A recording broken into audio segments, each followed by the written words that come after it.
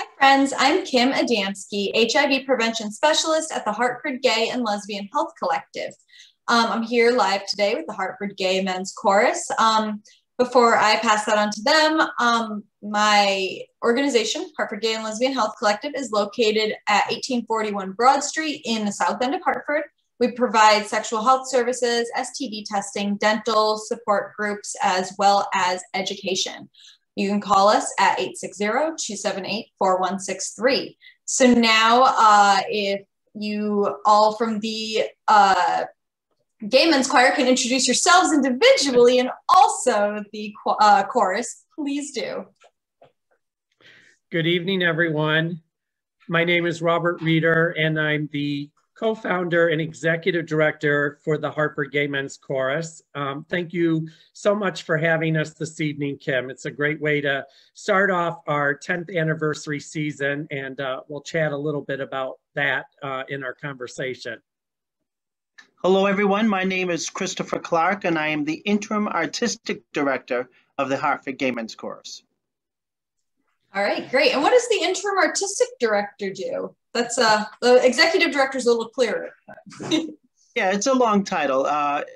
I'm interim because we're in transition right now from our past artistic director because of COVID, and I'm sort of the in-between, acting as the artistic director. So interim artistic director, planning the music, all the artistic things that go into a show. Awesome. That's great. Yeah, I mean, there's got to be a lot more that goes into it than just singing. Yeah. Although that's important too. So can you give us a little brief history of the Hartford Gay Men's Chorus? Sure, I'll take that one, Chris. So, well, as I alluded to, we are getting ready to launch and celebrate our 10th anniversary season this coming September. And it's interesting, the journey that the chorus has taken, but the idea and the thought behind this chorus started out as a conversation at a kitchen table with also co-founder J.D. Bauer.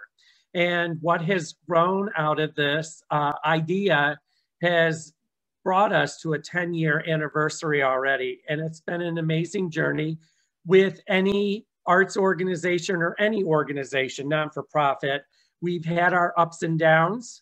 We've had our struggles along the way, but we've continued the process of moving forward and growing over the years and learning. And from that, really establishing ourselves as an arts institution here in the greater Hartford community and beyond. So we're really excited to come out of the pandemic and navigate and move towards in-person rehearsals this coming September. And I won't take all of that away. I want Chris to talk about that process of what it was like to navigate through a pandemic and what we accomplished during the year and a half that we were unable to actually be in the same room together. So. Yeah, so let's hear from Chris a little bit about how you dealt with COVID, what you did, got around it, etc. Sure. I joined the chorus about 4 years ago, and I love singing in chorus. I'm a music teacher, and I love the tenor-based repertoire, singing with a bunch of guys. And so it was a couple of great years. Then when COVID hit and we lost our artistic director, we weren't sure what was going to happen. So being a music teacher in a high school, I'm teaching chorus throughout the day, and I know how we're handling it and how we're dealing with it. And so I thought I could offer something to the chorus to keep it going, to do it live streaming via Zoom. And it's a little challenging because as a music teacher, we use our ears, we listen, and we comment and go from there a lot with dynamic and balance. But online, I found myself as a music teacher using my eyes a lot and trying to be observant of where the problem spots might be and how to navigate the whole different rehearsal process when we're not all together, we're not singing together, but yet being there for the chorus members. And so it was challenging, and especially with dynamics and balance. But even though it was tough, we all have that love of being together, love of being in a choral group. And that saw us through. We were able to put together 2 great shows, a radio show and another virtual show last year. So very proud of that and the guys.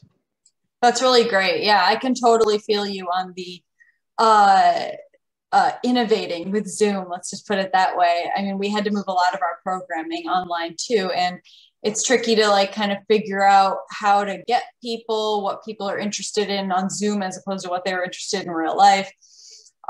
Dealing with the logistics, but it sounds like you were able to be creative with the resources you had. Yeah, that's great. I just want to add, like, Chris did an amazing job navigating the chorus along with our leadership team through the pandemic. And one of the other things that I kind of want to add to that is, while we all love to sing and perform music together, that's why we are in the chorus. The chorus has become, for many of our members, a family. And it's what they look forward to every week, every Monday night, 7 to 9:30, being all together in the same room. And with that is the social outlet of it. And we really felt that it was really important that not only we continue to navigate through the pandemic through virtual rehearsals and sing and let our voices be heard, but it was also a great opportunity to have some really fun social events, which Chris's husband, David, was a big part of, and our chorus council president, Scott McKeever, putting together some weekly social events, whether it was many different things. But that really kept us together as a whole throughout the pandemic as well, plus being able to work together to create music and produce the 2 shows that Chris spoke of. And I also just want to say, for some members, it wasn't their cup of tea.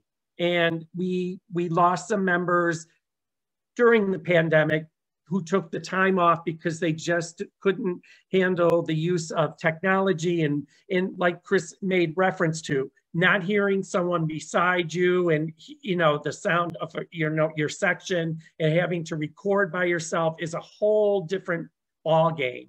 But I'm happy to say, and I know Chris is proud of this too, we averaged about 30 plus performers each concert cycle, which basically is in numbers is about 75% of our membership. So I feel like we accomplished a really good goal of trying to maintain and keep people involved, whether it was through the social aspect of our virtual calls or if it was working on the music toward our productions. So it sounds like you have a really dedicated group of singers, which is really great to see.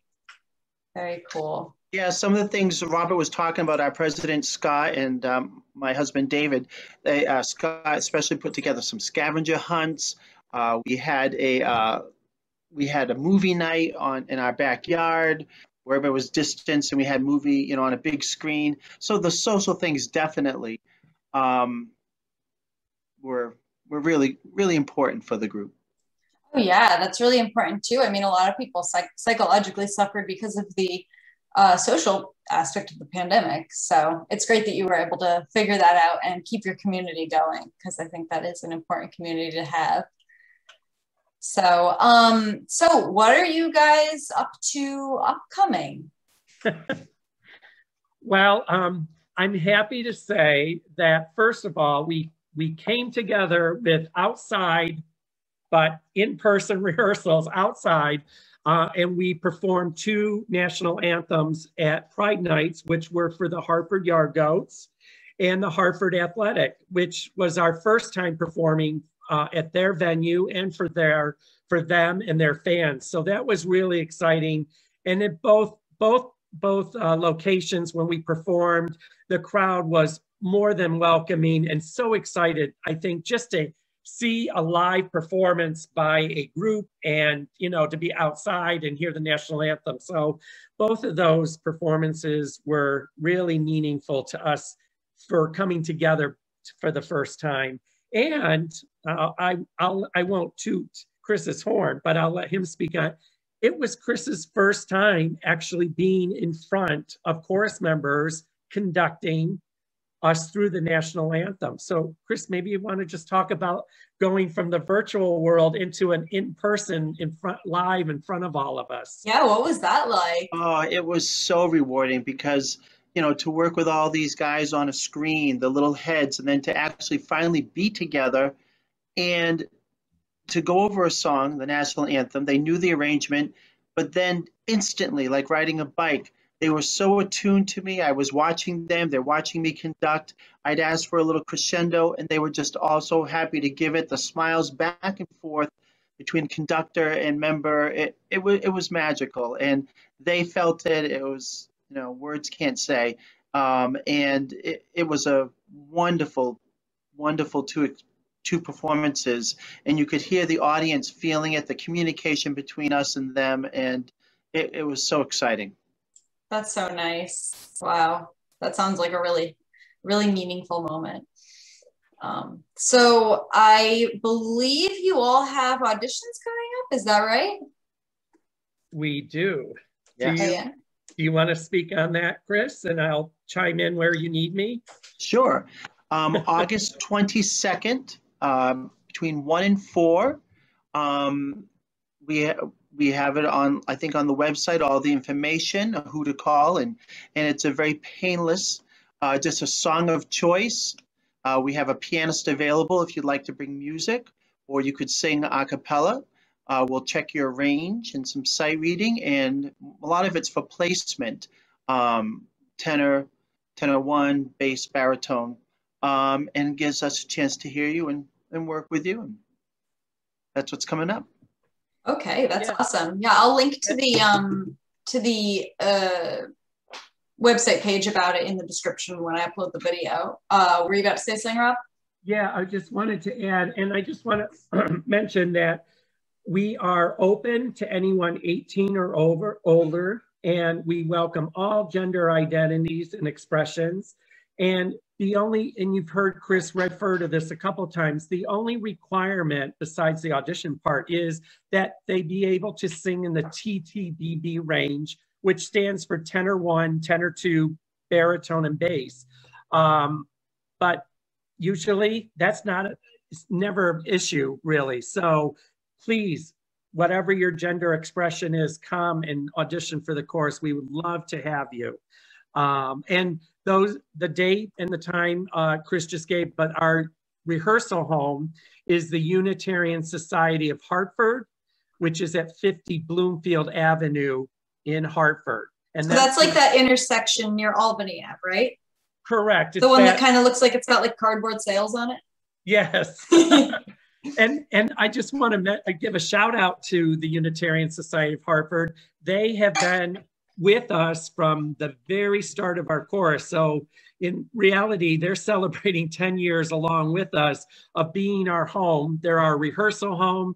They were our venue for 3 concerts before we moved to the Edna Theater at the Wadsworth. So they have a long history with the Hartford Gay Men's Chorus, and we have a wonderful partnership collaboration with them. So shout out to Unitarian Society of Hartford. I'm really glad you mentioned the gender expansive folks being welcome to Gay Men's Chorus, because that actually was not something that I knew about. And that's really important to get out there. And our first rehearsal, we're excited. We're having bring a friend. Ooh. And so if some of your listeners, they are nervous about auditioning, but they maybe know somebody in the course, they can join them for that first rehearsal, kind of sit in, sing, see what it's all about, and then afterwards maybe decide to continue with us. That's really great too. That's a good idea. And so you said you're going to keep an eye on the COVID situation, but should things go okay, what are your plans for upcoming performances? Do you have any? Yeah, we do. So as I mentioned offline before we started the conversation tonight, obviously our leadership team, which consists of 5 of us, working along with the board, will continue to monitor the COVID-19 pandemic, because we still are in a pandemic. Yeah. But it is our goal to move into in-person rehearsals beginning at the end of August. August 30th would be our first rehearsal. And really, like I mentioned to you, Kim, we're going to be having to follow all of the safety protocols and advice of the CDC in terms of regulations of how we handle things, not only internally from our organization, but externally too. Like I mentioned, we're at the Unitarian Society. They could come back to us with certain rules and regulations that they and procedures they want us to follow, along with what we already have to do to make sure and ensure that every member is safe as we move into the rehearsal process. It is our hopes and goal that we'll be able to return to an in-person performance at the Edna Theater. It's slated for the weekend of December 10th through the 12th. And, you know, really what we're going to be doing is taking it day by day, week by week, and following the CDC guidelines and regulations and listening to our state and our governor in terms of what is being addressed and what guidelines we need to follow. So yeah, that's all we really can do. And that's what I'll be doing my workplace, you know, teaching music. It'll be the same thing, the courses that I teach in school, distancing and masks. And so we're hoping to make it work, and we're planning a holiday show, which I'm very excited about. We even have a title, Holiday Hijinks. Cute. It's a lot of fun and some great music. Beautiful. All right. Is there anything else you all want to bring up before we close it up? Well, I just want to mention, you've referenced our website a couple times, but our website is www.hgmc.org. And we have a really nice social presence on Facebook, which is under the Hartford Gay Men's Chorus. And then we're on both Twitter and Instagram as HGMC Sing. So you can follow us on those three platforms and stay up to date on, I mean, whatever is up and coming, whether it's auditions or it's a special event or our concerts, everything's always marketed and put on our social media platforms to share with the public. And I'll share those in the description too. How can folks get in touch with you if they'd like to? Well, for right now, if anybody has any questions for myself or Chris, you can reach me at rreader@hgmc.org, and Chris would be cclark@hgmc.org. Please feel free to email with any questions or concerns. We're happy to answer those. And if you're interested in auditions, you can send that to us as well. Excellent. Great. And before we close, just to reiterate, I'm Kim from the Hartford Gay and Lesbian Health Collective. And we were very happy to have the Hartford Gay Men's Chorus live with us. We are big fans, of course. If you need to contact me about like our services, sexual health, anything like that, it's kim.a@hglhc.org or 860-278-4163 extension 111. All right, well, thank you so much, Rob and Chris, for coming on live with us today. Our pleasure. It's our pleasure. Thank you for having us. Absolutely. Have a great night. You too.